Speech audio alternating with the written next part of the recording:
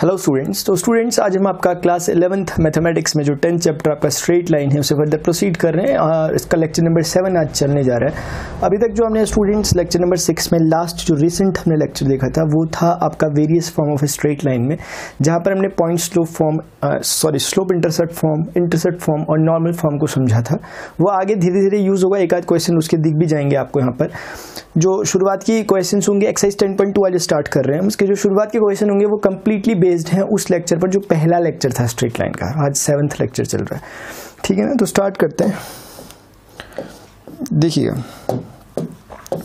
ये हमारा student exercise 10.2 का पहला क्वेश्चन है। कुछ इंस्ट्रक्शन दिए गए हैं कि इन exercise 1 to 8 find the equation of the line which satisfied the given condition. जो क्वेश्चन नंबर 1 से लेकर 8 तक के है एक्सरसाइज 10.2 में, उनमें हमें इक्वेशन ऑफ लाइन बतानी है कुछ गिवन कंडीशंस के तहत, है ना। तो पहला दिया गया right the equation of x and Y axis. देखिए अभी तक अगर मैं आपको बताऊं ना इक्वेशन कैसे निकालते हैं हम स्ट्रेट लाइन की, अभी तक 5 मेथड्स हमारे पास हैं, मतलब जिसमें 5 तरीके से हमने देखा है। बेसिक मेथड है, हर की स्टार्टिंग यहीं से होती है, हर तरह की लाइन को निकालने की स्टार्टिंग यहीं से होती है। y minus y1 is equal to mx minus x1। ये बेसिक है, सबसे ज्यादा बेसिक यही है। इक्वेशन जब भी निकालने की हम इसी फॉर्मूले को यूज करेंगे और इसी के जरिए हमने 5 फॉर्म्स देखी हुई है, 5 फॉर्म्स हमने देखी हुई है। 3 लास्ट टाइम देखी थी और 2 से पहले देखी थी। एक वो वाली जिसमें हमें पॉइंट गिवन होता है और जिसमें हमें एंगल गिवन होता है ना, आपको याद आ गया होगा। तो उस समय हम ऐसे करते हैं कि y minus y1 is equal to m के प्लेस पे tan थीटा आ जाता है x माइनस x1। ये आपको याद होगा, मैं एक रिवाइज करा रहा हूँ क्विक। सिमिलरली अगर आप देखोगे सेकंड फॉर्म हमारी वो थी जो 2 पॉइंट फॉर्म थी, 2 पॉइंट्स फॉर्म, ठीक है ना। इसमें y minus y1 is equal to in place of m y2 minus y1 over x2 minus x1 आता है। आप समझ रहे होगे, क्विक रिविजन करा रहा हूं मैं, ठीक है ना, एक क्विक रिवीजन करा रहा हूं ऐसे करके। बाकी जो 3rd, 4th और 5th फॉर्म थी वो आपने देखी थी, कौन सी थी। एक थी y is equal to mx plus सी की, आते यहीं के रास्ते थे, आपको याद है लास्ट लेक्चर में, अल्टीमेट फॉर्म ये है। लेकिन एक फॉर्म थी x by A plus Y by B equal to 1 वाली इंटरसेप्ट फॉर्म, ये वाली स्लोप इंटरसेप्ट फॉर्म।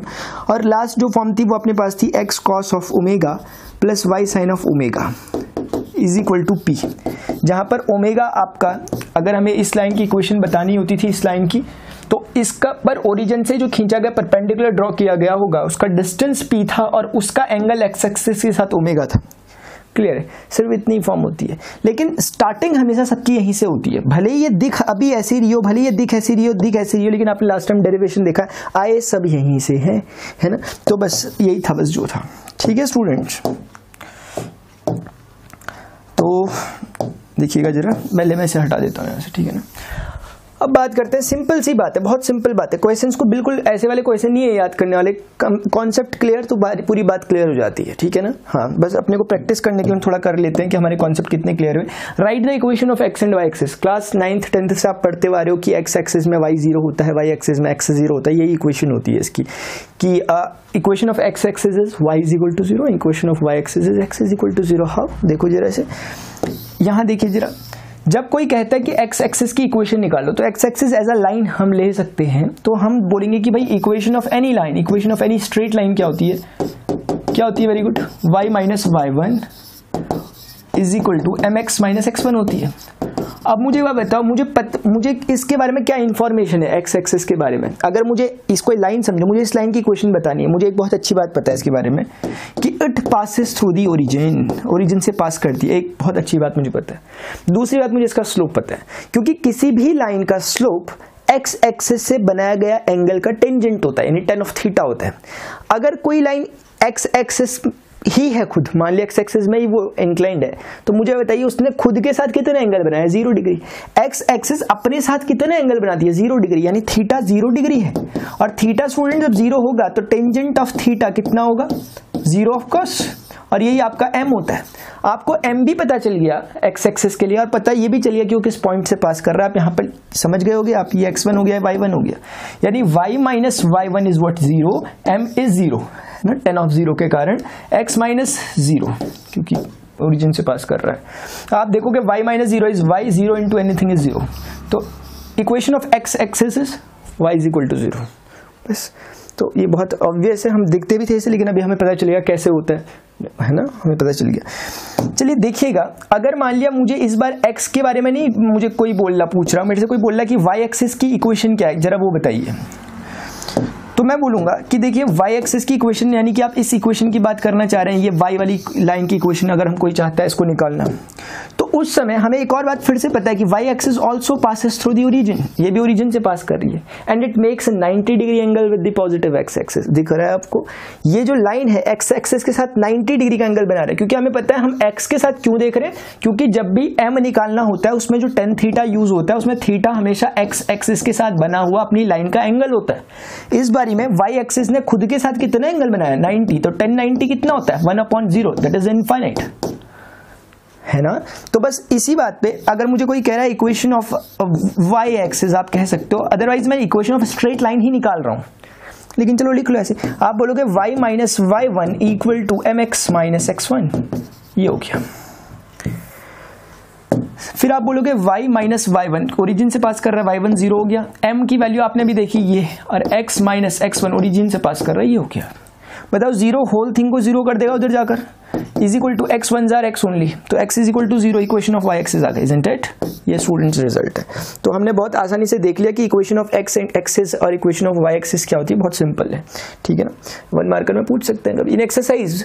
अच्छा, फिर वही इंस्ट्रक्शन वही आगे बढ़ते रहते हैं। Passing through the point -4,3 with slope half. बहुत क्लियर क्वेश्चन है कि हमें एक पॉइंट दिया गया और उसका स्लोप डायरेक्ट दिया हुआ है, पॉइंट स्लोप फॉर्म, क्योंकि पॉइंट दिया हुआ है, स्लोप दिया हुआ है, यानी कि हम सीधे बोलेंगे कि भाई इक्वेशन ऑफ स्ट्रेट लाइन, फिर से वहीं से शुरुआत करेंगे। Equation of straight line is y minus y1 equal to mx minus x1। अब सीधे सीधे हमें दिया हुआ है कि भाई x1 ये है, y1 ये, बहुत क्लियर होना चाहिए, ठीक है ना, तभी हमने कॉन्सेप्ट वीडियो पहले देख लिए होते हैं। हाफ हो गया x माइनस x1, देखो ध्यान से, x माइनस x1 माइनस 4 है, माइनस माइनस प्लस 4 हो गया। थोड़ा सा अरेंज कर लो। अब आपको पता है अरेंज क्यों कर रहे हैं हम, बताओ जरा क्यों कर रहे हैं, क्योंकि हमें ax plus by plus c equal to 0 की फॉर्म अल्टीमेटली देनी चाहिए, अच्छा लगता है देखने। तो x को उधर ही रहने दो, 2y को उधर ले आओ, माइनस का 2y हो जाएगा, 4 प्लस 6 कितना देगा, 10। ये अब ये मैच कर रहा है किस फॉर्म से, ax plus by plus c equal to 0, ऐसी फॉर्म में लाना चाहिए हमें अपने आंसर को हमेशा। ऐसे ही पूछा नहीं है, लेकिन ऐसे ही कुछ कह लेता हूं। क्या मुझे आप बता सकते हो इस लाइन का स्लोप कितना हुआ, बता सकते हो आप? मैंने आपको सिखाया है, लाइन की इक्वेशन देखकर ही हम स्लोप निकाल सकते हैं। कैसे? Coefficient of x over coefficient of y with negative sign, coefficient of x over coefficient of y। Coefficient of x कितना है, very good, 1। Coefficient of y कितना है, -2। और मुझे बताओ इस होल के आगे अगर माइनस लगेगा, इट विल बिकम 1/2। बताओ, यही तो स्लोप था ना। क्रॉस चेक कराया, रिक्वायरमेंट नहीं है, क्रॉस चेक कराया मैंने कि इक्वेशन देखकर भी हम तुरंत स्लोप निकाल सकते हैं, ठीक है। नेक्स्ट क्वेश्चन, क्लियर है ना पूरी स्टोरी, ठीक है। Passing through origin with slope, ये एक अच्छा क्वेश्चन है, मतलब टफ नहीं कह रहा मैं, एक अच्छा क्वेश्चन है। मैंने लास्ट टाइम इसे डिस्कस भी नहीं किया, क्योंकि मुझे अगले लेक्चर में डिस्कस करना है फिर से इन्हीं बातों को। Various form of straight line में हम देख रहे थे कि अगर कोई लाइन y एक्स को 0,c पर कट करती है और खुद का स्लोप m रखती है, ये हमने लास्ट लेक्चर में देखा हुआ है various form of straight line में। अगर ऐसा होता है, then the equation of this given required straight line is y is equal to mx plus c। अब आपने देखा है, ठीक है ना, प्लीज देखकर आए लेक्चर्स को, तभी तो बात बनेगी। आपको पता है ये डायरेक्ट नहीं आ गया था, y minus y1 is equal to mx minus x1 रखकर ही अल्टीमेटली निकला है, क्लियर है। यहीं पर एक बात खुद सोच लो आप, अगर ये c 0 हो गया, c है क्या, c बेसिकली यहां से यहां तक का लेंथ है। अगर c 0 हो गया तो हम ये कहना चाह रहे हैं कि ये ऊपर c 0 का मतलब ये लाइन यहां आ गई, कोइंसाइड कर गई ओरिजिन पे, ये हो गई ये लाइन c 0 होने पर। मुझे खुद ही बताओ, अगर c 0 हो गया then y is equal to what, mx only, mx plus c नहीं होगा, mx। इसलिए बात हमेशा ध्यान भी रखना जो मैं बता रहा हूं कि equation of a straight line passing through the origin is always y is equal to mx। चाहे वो ऐसी हो, चाहे वो ऐसी हो, चाहे वो ऐसी हो, चाहे वो ऐसी हो, कहीं कैसी भी हो, अगर वो स्ट्रेट लाइन ओरिजिन से पास कर रही है then it will be y is equal to mx। ठीक है, समझ में आ गई बात आपको, समझ में आ गई बात। चलो ठीक है, अब मुझे बताओ क्या ये क्वेश्चन वही नहीं बोल रहा, passing through origin with slope m, exact line की क्वेश्चन ये है, लेकिन हम फिर भी एक बार करके देख लेते हैं, मतलब वही बात है वैसे, लेकिन आप देख लो तरीके से अगर करना चाहते हो। हमें समझ में आ गया equation of a line passing through the origin, तो ये 0 0 से पास कर रही है एंड हैविंग स्लोप m। पहले तो हमें देख कर ही बोल देना चाहिए कि अगर y is equal to mx plus सी वाली फॉर्म याद है तो हम वहीं से काम कर जाएंगे पूरा, लेकिन किसी को प्रॉब्लम हो रही है तो वो ये करो, क्योंकि ना ये देखो कोई बोलेगा इक्वेशन ऑफ स्ट्रेट लाइन क्या होती है, यहीं से स्टार्ट करेगा कोई, मान लिया y minus Y one is equal to mx minus x1, फिर वो बोलेगा कि x1 y1 गिवन है, y माइनस जीरो m हो गया, स्लोप दे रखा है x माइनस जीरो, मुझे बताओ y minus zero y m into x M x, ये आ गया ना। अब ये मत सोचना कि यहाँ मैंने शुरुआत यहाँ से करी, इससे पहले वाले केस में मैंने mx से करी, mx प्लस सी से करी थी, y इज इक्वल टू, आपको पता है y is equal to mx plus सी तभी आता है जब आप स्टार्टिंग यहाँ से करते हो। जिसने लास्ट लेक्चर देखा है अभी आराम से सारी बात समझ रहे होंगे, इसलिए बहुत क्लियर रखना कि मैं कह रहा हूँ अगर ये 7th लेक्चर चल रहा है, अगर आपने हर एक लेक्चर सुना है तो फिर मैं आपके लिए बोल ही नहीं रहा, इतना कुछ आपको तो समझ में आ ही रहा होगा, ठीक है ना, आपको तो डेफिनेटली समझ में आ रहा होगा। तो हो गई इक्वेशन ऑफ स्ट्रेट लाइन, ठीक है ना। इस पर फिर हम थोड़ी बाद में भी और कुछ चर्चाएं करेंगे। देखिएगा नेक्स्ट क्वेश्चन है पासिंग थ्रू, मतलब इक्वेशन बतानी है अगेन, क्योंकि क्वेश्चन नंबर 1 से 8 तक ही काम करना है। Passing through 2,2√3 and inclined with the x axis at an angle of 75 degree. ये क्वेश्चन हल्का फुल्का कैलकुलेटिव है, बाकी क्वेश्चन कुछ भी नहीं है। आप खुद ही देखो कि ये क्या बोलना चाह रहे हैं। बोलना है पासिंग इक्वेशन के कैसे निकालना है, equation of a straight line which passes through 2,2√3 and inclined with the x axis at an angle of 75 degree. X Y axis ही हो गई। 2,√3 से अगर वो पास कर रही है, यहीं कहीं 2 होगा, यहीं कहीं 2,2√3 होगा, ऐसा कहीं होगा 2,2√3, ये है वो पॉइंट जहां से वो पास कर रही है, लेट्स से P। अब बोला गया eight an angle of 75 degree, है ना, inclined with x axis at an angle of 75 degree, यानी कि लाइन 75 डिग्री का एंगल बनाती है, किसके साथ, एक्स एक्सिस के साथ, ऐसा कुछ। ओरिजिन से पास करेगी कि नहीं करेगी वो दूसरी चीज है, उस पर अभी हमें नहीं जाना। कोई एग्जैक्टली ओरिजिन से पास करा दोगे तो वो पर्टिकुलर केस हो जाएगा, है ना, हो सकता है कर भी जाए, बाद में इक्वेशन देखकर हम अंदाजा लगा लेंगे। लेकिन हमें 75 डिग्री पर पास कराना है, किसी पॉइंट से पास करे। कौन सी फॉर्म है, point slope form, point slope form, क्योंकि हमें दो कंडीशन जब मिल गई लाइन यूनिक हो गई, पहला लेक्चर कंप्लीटली ना। तो आप क्या करोगे, आप कुछ नहीं बोलोगे, आप बोलोगे देखो equation of straight line again क्या होती है, क्या होती है, very good, y minus y1 equal to mx minus x1। और क्या हमें नहीं दिख रहा कि y1 कौन है, x1 कौन है, ये x1 हो गया, ये y1 हो गया, जो गिवन पॉइंट है, और गिवन एंगल जो है ये थीटा हो गया अपने पास, क्योंकि पॉजिटिव एक्स एक्सिस के साथ एंगल बन रहा है। Hence slope of this line is m is equal to tangent of theta, that is m is equal to 10 of 75 degree. अगर आपको 10 ऑफ 75 की वैल्यू सीधे आती है तो लिख दो क्या आती है आपको, 1060 की आती है, √3 होती है, 1045 की आती है, हाँ 1 होती है, 1075 की तो नहीं आती मुझे, लेकिन हम क्लास 11 में पढ़ते हैं, हम निकालना जानते हैं इसी वैल्यूज को। कैसे निकाल सकते हैं, देखो ध्यान से देखना जरा। हम जानते हैं कि इस चीज को हम लिख सकते हैं, m is equal to 10 of 75 can be written as 10 of 45 plus 30 और 30 प्लस 45 वटएवर। ये मुझे कुछ नहीं बोलना इस पर, क्योंकि आप जानते हो हम ट्रिगोनोमेट्रिक फंक्शन में ये निकालना तो बहुत आसानी से सीखे ना। कोई 90 माइनस 15 मत करना, क्योंकि 15 की वैल्यू आप नहीं जानते, फिर प्रॉब्लम करेगा, ठीक है ना। वैसे तो 2 माइनस √3 होती है शायद, लेकिन जरूरत नहीं है, हमें ये दोनों की वैल्यूज आनी चाहिए, तभी तो हम लिखेंगे। हल्का सा रिवीजन करा रहा हूँ, वरना तो आपने 3rd चैप्टर बहुत आसानी से पढ़ा हुआ है। मुझे बताइए 10 ऑफ a प्लस b का फॉर्मूला लग रहा है, 10 ऑफ a, ट्रिग्नोमेट्री अपनी बहुत वो कर लेना, क्या बोलते हैं उसे, शार्प कर लेना, ठीक है ना, जो पढ़ी है हमने। 1 माइनस 1045 इंटू 1030 डिग्री आगे काम आती है अगली क्लासेस में। ये 10 of a plus 10 of v upon 1 minus 10a into 10b। m is equal to कितना हो गया, 1045 की वैल्यू 1 हो गई, 1030 की वैल्यू कितनी हो गई, 1/√3 हो गई, इसकी वैल्यू 1 माइनस 1 इंटू 1/√3 हो गई। हेंस इसको बटरफ्लाई मल्टीप्लीकेशन √3 1 जा √3 प्लस 1 होल अपॉन √3 आएगा। देखो ऐसे करके देखते रहना है। अभी देखो इसका ये 1 1 जार 1 ही हो गया ना, ओवरऑल 1 ही हो गया, ये चीज क्या हो गई, 1 ही हो गई, 1 1 जार 1 हो गया, √3 1 jar √3 minus 1 over √3 gets cancel of, √3 plus 1 upon √3 minus 1। चाहो तो रैशनलाइज भी कर दो, नहीं चाहो तो मत करो, ठीक है ना। तो √3 प्लस 1 अपॉन √3 माइनस 1 देख लीजिए आराम से, √3 प्लस 1 अपॉन √3 माइनस 1, ठीक है ना। √3 प्लस 1 ओवर √3 माइनस 1, ये हमारा हल्का सा कैलकुलेशन के बाद ये निकला। अब हमारे पास कुछ भी नहीं है, बहुत सिंपल सी बात है, y माइनस y1 कितना देखो ध्यान से 2√3, m कितना आया था √3 + 1 ओवर √3 - 1 m हो गया, x - x1, बोलो सही है कि नहीं है? यही हो गया, इतनी सी बात। अब मैं बोलूंगा कि क्या करूं मैं y से, अगर मैं इसको क्रॉस मल्टीप्लाई करा दूं ना, देखो एक बार y के साथ कराऊंगा इस कांस्टेंट को, एक बार उसको आपस में करा दूंगा। चलो मैं आपके लिए सिंपल कर लेता हूं थोड़ा, एक साथ मैं उसको यहां ले आया √3 - 1 को, isn't it? √3 + 1 का मल्टीप्लाई एक बार x के साथ कराया, एक बार अपने दिमाग में कुछ एक हल्की सी प्लानिंग होनी चाहिए कि मैं ax + by + कांस्टेंट की फॉर्म चाहिए, यानी x का कुछ कोफिशिएंट, y का कुछ कोफिशिएंट प्लस कांस्टेंट टर्म। इसीलिए मैं इसको आपस में मल्टीप्लाई करने की, खोलने की, ओपन करने की गलती नहीं करूंगा, क्योंकि उससे x अलग हो जाएंगे। मैं नहीं चाहता ऐसा, मैं तो चाहता हूं x का एक कंप्लीट कोई नंबर है, मिला है तो अच्छी बात है, इसलिए मैं इसे खोलने की भूल नहीं करूंगा। समझ रहे हो आप इस बात को? इसको मैं गलती से भी नहीं खोलूंगा। साथ ही मैं इसके साथ जो ये आपको दिख रहा होगा, y से जब मैं इसे मल्टीप्लाई करूंगा √3 - 1 को, ऐसे करके y से ये मल्टीप्लाई होगा। अब 2√3 से ये टर्म मल्टीप्लाई होगा, तो पहले इसको ऐसे लिख देता हूं, 2√3 times √3 - 1 equal to x times √3 + 1 minus 2√3 + 1। फिलहाल चलो ऐसे ही लिख दिया, ये हो गया। समझ में आया नहीं आया कुछ? अब स्टूडेंट्स देखो, मैं कह रहा हूं कि मैं इसको नहीं खोलूंगा, क्योंकि मुझे पता है y का कोफिशिएंट अलग सही है।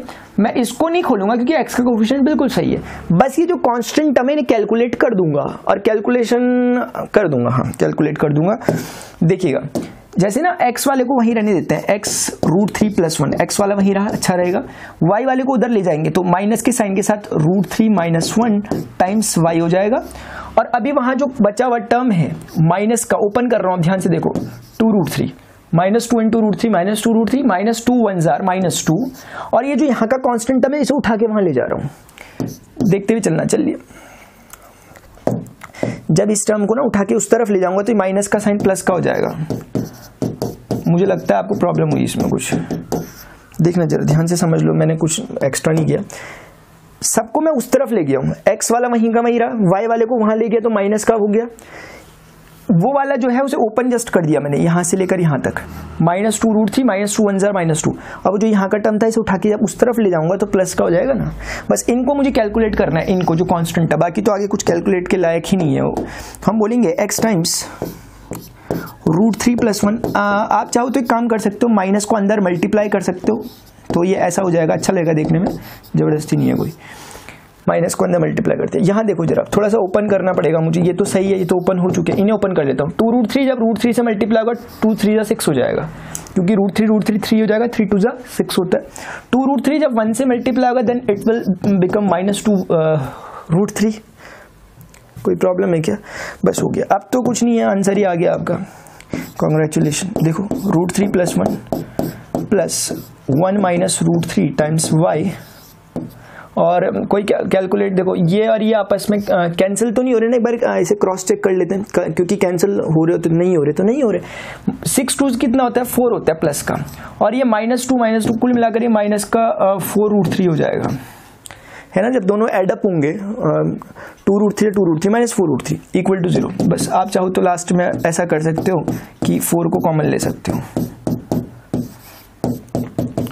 ये 4 को मैंने कॉमन ले लिया, 1 -√3 इक्वल टू 0। ये हमारा एक आंसर आया, ठीक है ना। अब ये देखने में बिल्कुल सही लग रहा है, ax + by + c = 0 की फॉर्म का है। एक क्रॉस चेक अपने आप को फटाफट से कर सकते हो, क्रॉस चेक हल्का सा कर सकते हो कि इसका ना एक बार स्लोप निकाल के देख लो, कितना होना चाहिए coefficient of x upon coefficient of y with negative sign. Coefficient of x कितना है? √3 + 1। कोफिशिएंट ऑफ y कितना, जल्दी देखो, 1 -√3। जब आप इसे थोड़ा माइनस को नीचे डालोगे तो ये कैसा हो जाएगा? √3 - 1। अब मुझे लगता है यही हमारा स्लोप था, तो क्रॉस चेक हो गया, कैलकुलेशन ठीक है, मतलब काफी चांस है कि कैलकुलेशन ठीक ही होगा, क्योंकि वो देखो ऊपर जो स्लोप दिख रहा है वही हमारा निकल के। मेरी बात समझोगे ये वाली आप, लास्ट वाली ना, एक क्रॉस चेक कर दिया अपने आप को कि समझ में आ रही बात। एक ही उसमें देख लो पहले, इसको थोड़ा सा देख लीजिए, सब कुछ दिख रहा है ना बराबर, देखिए समझ में आ गई। तो बहुत सिंपल क्वेश्चन, एक सिंपल कैलकुलेशन था इसमें। इस क्वेश्चन को थोड़ा सा पूछा इसलिए जा सकता है ताकि इसमें ट्रिगोनोमेट्री को भी इन्होंने यूज कर दिया, क्योंकि ये जो काम है, ये जो इसमें फॉर्मूला यूज हुआ है ट्रिगोनोमेट्री का, इक्वेशन का है, फंक्शन का है, जो आपका चैप्टर नंबर 3 है। तो अगर एग्जामिनेशन में टीचर देंगे तो फिर यही सोच के देंगे, ठीक है ना। चलिए अभी हम देखते हैं अपना नेक्स्ट क्वेश्चन जो भी होगा, आपने से आराम से नोट कर लिया होगा, आगे बढ़ते हैं, ठीक है। थोड़ा सा जरा क्वेश्चन जो है इसे इंपॉर्टेंट मार्क कर लेना कैलकुलेशन पर्पज से, बाकी कुछ ऐसा नहीं है स्ट्रेट लाइन का, इसमें कोई बहुत ज़्यादा हार्ड क्वेश्चन नहीं था। इंटरसेक्टिंग द एक्स एक्सिस, मतलब हमें ऐसी लाइन की क्वेश्चन बतानी है विच intersects the x axis at a distance of 3 unit to the left of the origin with a slope -2। बहुत सिंपल क्वेश्चन है, जब भी क्वेश्चन आ रहा है स्ट्रेट लाइन का उसे थोड़ा सा विजुअलाइज करने की कोशिश करना, क्लियर हो जाएगा। इन्होंने कहा एक ऐसी स्ट्रेट लाइन की क्वेश्चन बतानी है विच intersects the x axis at the distance 3 units left to the origin. ऐसा इन्होंने कहा कि ओरिजिन ये होता है जो अपनी लाइन जिसकी बात कर रहे हैं, जिसकी इक्वेशन हमें बतानी है, वो एक्स एक्सिस को इंटरसेक्ट कर रही है, एक्स एक्सिस को काटते हुए जा रही है। कहां पर काट रही है? 3 unit left to the origin में कट कर रही है, ऐसा उन्होंने बोला। तो इसका मतलब ओरिजिन के लेफ्ट यानी नेगेटिव एक्सिस में कट कर रही है, यानी कि यहीं कहीं पर अगर हम मान ले कि 3, यही तो मतलब है उस पॉइंट का, 3 unit left to the origin, that means -3,0 it's coordinate, है ना। तो ये पॉइंट पर वो कट कर रही है, तो हमने कहा चलो ठीक है यहां से कट कर, लेकिन यहां से तो ऐसे ऐसे ऐसे ऐसे 1000 तरह से लाइन कट हो सकती है। इन्होंने कहा ऐसे कट होगी कि स्लोप -2 रहेगा, स्लोप -2 रहेगा, यानी कि m -2 रहेगा। आपको थोड़ी सी बात हल्की सी याद होगी, मैंने आपको एक लास्ट टाइम कहा था कि m = tan थीटा होता है, और tan थीटा नेगेटिव और पॉजिटिव होने का मतलब साफ साफ क्लियर हो जाता है। अगर tan थीटा पॉजिटिव आएगा that means acute angle less than 90, और tan थीटा नेगेटिव आएगा तो obtuse angle that means more than 90। ये बातें मैं बहुत बार जिक्र करता हूं इनका, इसलिए मैं दोबारा से रिवाइज करवा दिया आपको, आप जानते हो। तो एक अंदाजा जो हम लगा सकते हैं इसको देखकर, एक रफ फिगर बनाते समय जो हम देख सकते हैं कि स्लोप नेगेटिव है, दैट मींस कि line shouldn't be like this, line should be like this, line को ऐसा होना चाहिए, क्योंकि ऑब्ट्यूज एंगल वो बनाएगी उस समय, है ना। भले ही इसको आप बिना फिगर के भी कर सकते हो, लेकिन अब जब फिगर बनाए तो मैं सोच रहा हूँ ये लाइन ऐसी है, कुछ ना कुछ इस तरह की लाइन है। जरूरत नहीं है लाइन के इसको बनाने की, इसके बिना भी आराम से लोग काम कर सकते हैं अपना, लेकिन फिर भी अंडरस्टैंडिंग पर्पस के लिए। तो हमें समझ में आ गया कि भाई हमें पता है कि हमें तो रोज काम यही करना है कि इक्वेशन ऑफ स्ट्रेट लाइन तो हम यही जानते हैं हमेशा, y - y1 = mx - x1। This is our x1 and y1, ये हो गया ये, और ये जो लाइन का स्लोप है it is given to us -2, ये बहुत क्लियर है ना। y - y1 is what 0, m -2, x - x1 is -3, that is +3, minus ना, minus y - 0 is y -2x -6, isn't it? ध्यान से देखो, -2x -6 ना, बहुत बढ़िया चीज हो गई। देखो ध्यान से, जिन्होंने पिछला लेक्चर पढ़ा उन्हें मजा आ जाएगा देख के। मुझे बताओ ये अपनी स्लोप इंटरसेप्ट फॉर्म हुई क्यों नहीं? मैं दावे के साथ कह सकता हूं कि ये पॉइंट ना 0, -6 है। क्या आप भी कह सकते हो दावे के साथ? कैसे कह दिया होगा मैंने? इतना तो देखने से दिख रहा है कि देखो y एक्सिस पे कट कर रहा है नेगेटिव पर भी, काफी चांस है सही होगा। दावे के साथ इसलिए किया क्योंकि मैंने इसे तुरंत ना बातों में कंपेयर कर लिया mx + c के साथ। मुझे दिखाई दिया कंपैरिजन के थ्रू m -2 आया और c मेरे पास -6 आया, यानी स्लोप नेगेटिव है जो दिख ही रहा है, और c यानी कि वो है। आप चाहो तो चेक कर देख सकते हो कि ये -6 सही आएगा कि नहीं आएगा। कैसे चेक करोगे? इस इक्वेशन में जो आई, क्योंकि आपने देखा y axis at y axis x = 0, y axis में x 0 होगा, x 0 डाल दो यहाँ पर, तो y कितना निकला? -6। मेरी बात समझ रहे हो, नहीं से पा रहे हो आप? ठीक है ना। हाँ, जो स्टूडेंट्स बिल्कुल ऑनेस्टली पूरे लेक्चर्स को देखते हुए आ रहे हैं ना, बहुत अच्छे से आपको समझ में आ रहा होगा। जो भी डाउट हो फिर भी पूछ लिया करो मेरे से, ठीक है ना। समझ में आई नहीं आई बात? तो हमने कुछ एक्स्ट्रा एडिशनल चीजें करने की कोशिश की, और हम इसे ax + by + c की फॉर्म में नहीं ला रहे, क्योंकि ये भी अच्छी फॉर्म है। ला सकते हो आप कि -2, आप ऐसे लिख सकते हो, 2x + y + 6 = 0, 2x + y + 6 = 0 हो सकता है। आंसर शीट में ऐसे दिया हो कि 2x + y + 6 = 0, लेकिन ये भी एक अच्छी फॉर्म नजर आई, इसलिए हमने ऐसे ही छोड़ना सही समझा। नेक्स्ट क्वेश्चन, इन एक्सरसाइज 1-8, ये वही क्वेश्चन चल रहा है। क्वेश्चन एक्चुअली यहाँ से स्टार्ट है। Intersecting the y axis at a distance of 2 units above the origin and making an angle of 30 degree with the positive direction of the x axis. इसे ध्यान से पढ़ा करो, कहीं पता चल रहा है y एक्सिस लिखा हो, इसलिए ध्यान से पढ़ना, ठीक है। अभी तो कंफ्यूज नहीं होंगे। खैर देखना, ऐसी लाइन की क्वेश्चन बतानी है, x axis y axis, which intersects the y axis at the 2 units above the origin, यानी कि यहाँ ओरिजिन से ऊपर की तरफ 2 यूनिट पर कट कर रही है, यानी कि आप समझ में आ गया कि यहाँ कहीं वो पॉइंट होगा, यहाँ कहीं वो क्या होगा, पॉइंट होगा 0,2, और y एक्सिस सॉरी ओरिजिन से ये ऊपर है, आपको दिख रहा है ओरिजिन के अबव है, यानी पॉजिटिव y एक्सिस की बात चल रही है, eight an angle of 30 degree, ऐसा बोल दिया। ये ऐसा भी बोल सकते थे ऑफ अ स्लोप 1/√3, जैसे पिछले वाले में वैसे दिया था, ठीक है। तो लिख रखा है intersecting the y axis at the distance of 2 units above the origin, above the origin यहाँ पे कट करता है, and making an angle of 30 degree with the positive direction of the x axis. इन्होंने कहा ऐसी लाइन की question बताओ जो ओरिजिन से ऊपर की तरफ y एक्सिस को 2 यूनिट पर कट कर रही है, यानी 0,2 पॉइंट पर कट कर रही है, यही मतलब हुआ।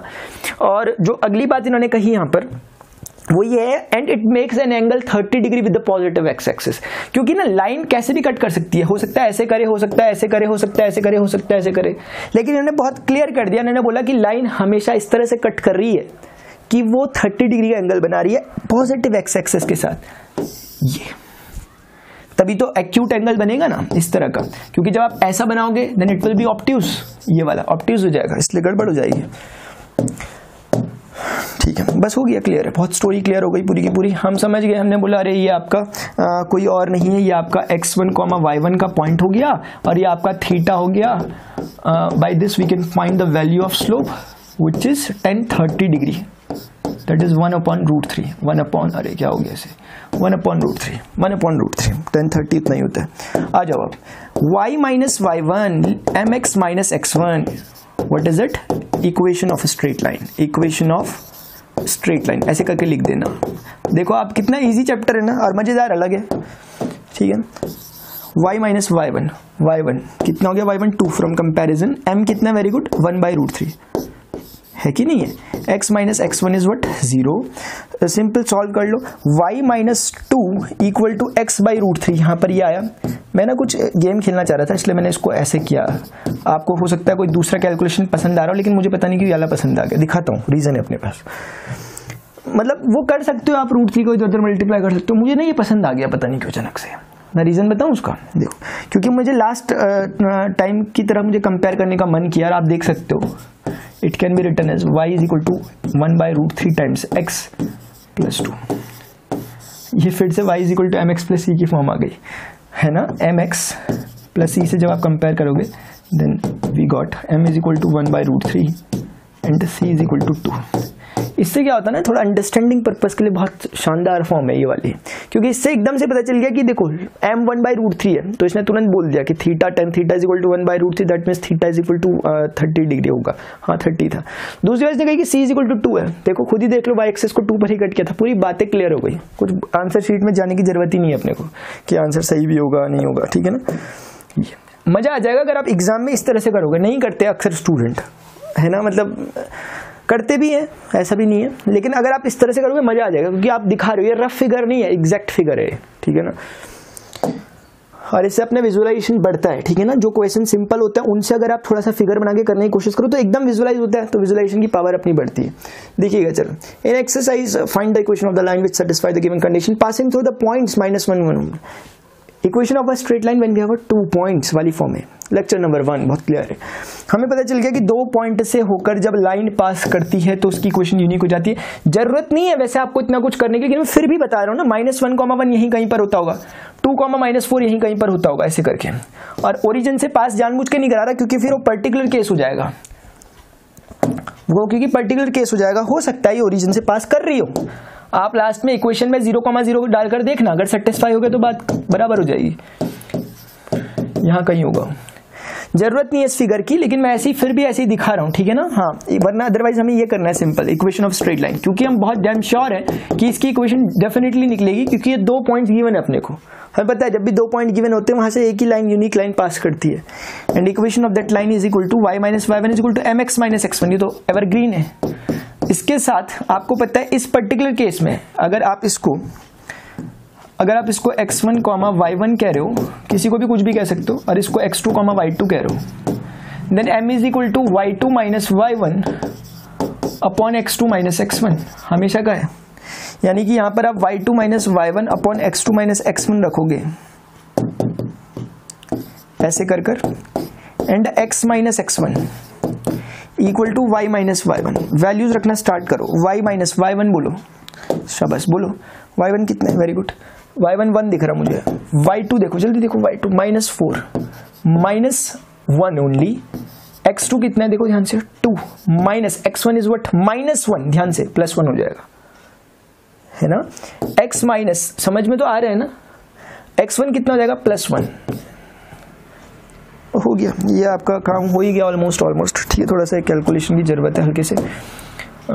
देखिएगा y minus 1 equal to minus 5 upon 3, minus 5/3, minus 5/3 x plus 1। चाहो तो आप ax plus py plus c की फॉर्म में ला सकते हो, अदरवाइज फिर से आप चाहो तो y is equal to mx plus c की फॉर्म में ला सकते हो, आपकी मर्जी है, ठीक है ना। तो कोई तो चाहे इसको ऐसे सॉल्व कर देगा कि 3y minus 3 equal to minus 5x minus का 5, फिर माइनस 5x को इधर लिया गया ताकि ax पॉजिटिव हो, ax प्लस by ये वाली फॉर्म, माइनस 5 इधर आके प्लस 5 हो जाएगा, 3 2 हो जाएगा। ये किसी की फॉर्म ये आई, किसी ने ये निकाला, ठीक है, वो भी ठीक है। कोई बोल रहा है कि हम ऐसे कर रहे हैं, y minus 1 equal to minus 5/3 times x and minus 5/3, बोलो गलत तो नहीं किया।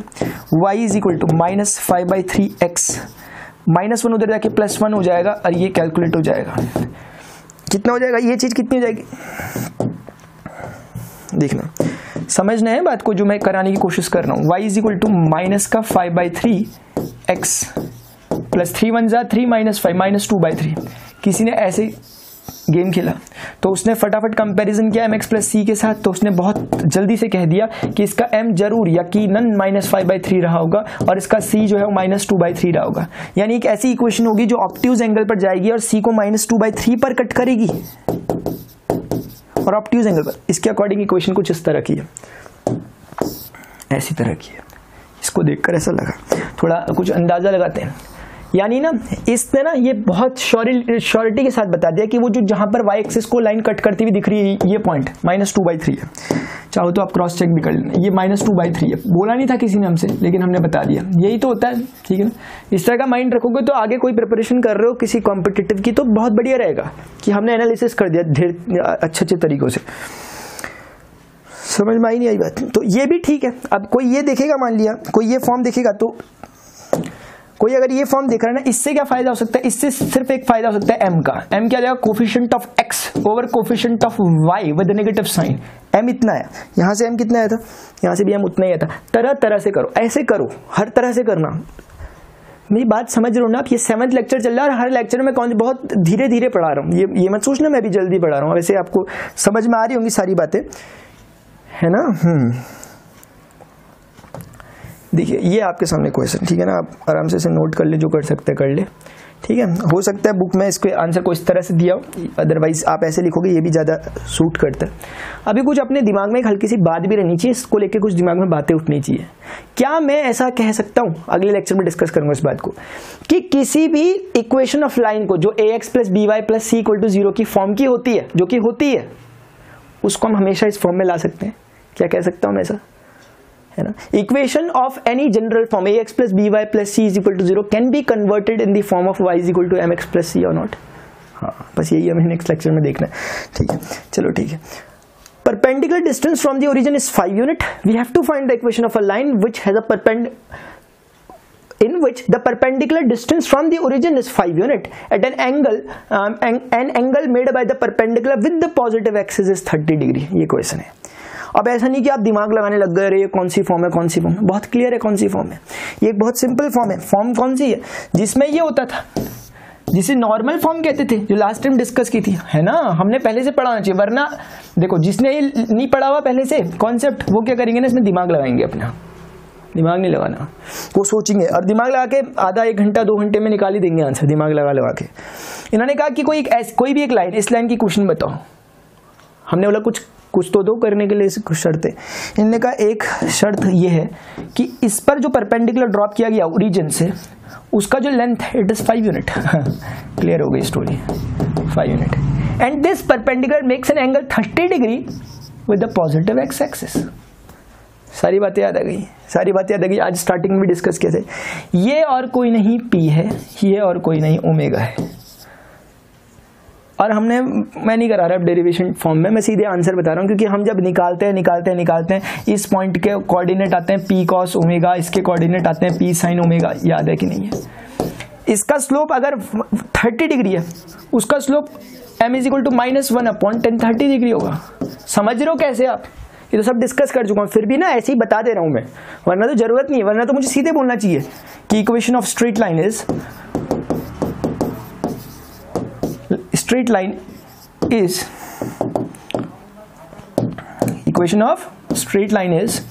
सीधे क्या बोलना चाहिए मुझे सीधे बोलना चाहिए कि भाई x cos ओमेगा, भी स्टार्टिंग में भी डिस्कस किया था, plus y sin omega equal to p। सबको पता है x ओमेगा कौन है, p कौन है। Omega is the angle made up by this perpendicular from the origin to the line with the positive x axis, and p is as usual the perpendicular distance from the origin to the required line। तो x cos omega is what 30 degree plus y sin 30 degree equal to p is what 5। चाहो तो यही answer छोड़ दो, ये answer सही माना जाएगा, लेकिन किसी को मान लिया अच्छा नहीं लगता आधा छोड़ना, तो वो cos 30 की वाली रख लो, √3/2 होती है, sin 60 की जितनी होती है, sin 30 की हाफ होती है, इक्वल टू 5 हो गया। 2 दोनों से कॉमन ले लो और 5 से मल्टीप्लाई कर दो, किसी का ऐसे आ गया आंसर, ठीक है ना। समझ में आई नहीं आई बात? बहुत सिंपल क्वेश्चन था कि नहीं था। लेकिन एक सजेशन है, एग्जाम में जब ये क्वेश्चन आए ना, अगर ये 2 मार्क्स का भी आता है तो डायरेक्ट मत करना, मेरा एक सजेशन है। मतलब वैसे कर लेना ना फॉर्मूला वाइज, आपको अच्छा फील भी होगा उसमें। इसमें क्या है, लग रहा है कि फॉर्मूला याद है, रख दिया हमने, लेकिन हम जानते हैं हमें कोई फॉर्मूला याद नहीं है, हमें पूरा प्रोसीजर पता है कैसे करना था। वो तो अब क्या करें, वो प्रोसीजर लास्ट में ही आके खत्म होता है, इसलिए हमने कर दिया, ठीक है ना। और इससे क्या कर सकते हैं, कुछ एनालाइज अगर कर सकते हैं तो छोटी सी बात ही एनालाइज कर सकते हैं, इसका स्लोप निकाल सकते हैं। वो कितना निकाला, coefficient of x with negative sine upon 1 है ना, कोफिशिएंट ऑफ x -√3 इसका स्लोप आ रहा है। आप देखो हमने जो प्रेडिक्शन दिया था उसके अकॉर्डिंग कितना हो रहा है, m इज इक्वल टू -1/1/√3, कितना होता है -√3 आएगा ही। छोटे मोटे एनालिसिस कर लिया करो, इससे एक श्योरिटी रहती है कि हमने जो करा वो सही होगा। चल ठीक है स्टूडेंट्स, हमने पूरे क्वेश्चंस कर लिए, यानी कि 8th क्वेश्चन तक हमने कर लिया, ठीक है ना, जो इसकी थे एक्सरसाइज, क्या नाम था इस एक्सरसाइज का, ठीक है आप इसे देख लीजिए, ठीक है एक आराम से, ठीक है। तो स्टूडेंट्स ये हमारी एक्सरसाइज 10.2 के क्वेश्चन नंबर 8 तक हमने डिस्कस कर लिया। आई थिंक क्वेश्चन नंबर 20 तक इसके आगे के क्वेश्चंस जो बचे हुए हम करते हैं। देखिए कॉन्सेप्ट जहां पर मैं बताता हूँ उस पर अच्छे से ध्यान दिया कीजिए, फिर प्रैक्टिस के लिए मैं आपको हर एक क्वेश्चन करा रहा हूँ। वरना मैंने कॉन्सेप्ट इस तरीके से बताए थे कि क्वेश्चन नहीं कराने की भी जरूरत थी, लेकिन फिर भी क्योंकि आप लोगों के पास फिर आप क्या करोगे, इसलिए मैं सोचता हूँ कि क्वेश्चन भी मैं करा दूँ। ऐसे ही मैंने 11th 12th की भी सारे क्वेश्चन करा रखे हैं एनसीईआरटी के, आपको पूरी जो दोनों बुक्स होती है, ठीक है। तो स्टूडेंट्स अगर आपको लेक्चर इंफॉर्मेटिव लगा तो प्लीज वीडियो लेक्चर को लाइक जरूर करें, और अदर नीडी स्टूडेंट्स के साथ, अपने फ्रेंड्स के साथ जरूर शेयर करें जो जिनसे नहीं हो पाते क्वेश्चन, या जो थोड़ा सा अनकंफर्टेबल फील करते हैं इस मैथमेटिक्स में, उनके साथ से शेयर करें, जरूर उन्हें भी फायदा होगा। और कमेंट करके बताएं आपको वीडियो लेक्चर कैसा लगा। और फिजिक्स, केमिस्ट्री और मैथमेटिक्स जो भी है उसके इस वीडियो के डिस्क्रिप्शन में लिंक दिए रहते हैं, वहाँ देख लिया कीजिए। सारे लिंक पॉसिबल नहीं है क्योंकि मोर देन 700 वीडियो लेक्चर्स अभी तक बन चुके हैं, तो फिर आपको चैनल में विजिट करना चाहिए देखने के लिए कि कहाँ क्या क्या है आपका। तो स्टूडेंट्स फिलहाल अभी के लिए इतना ही।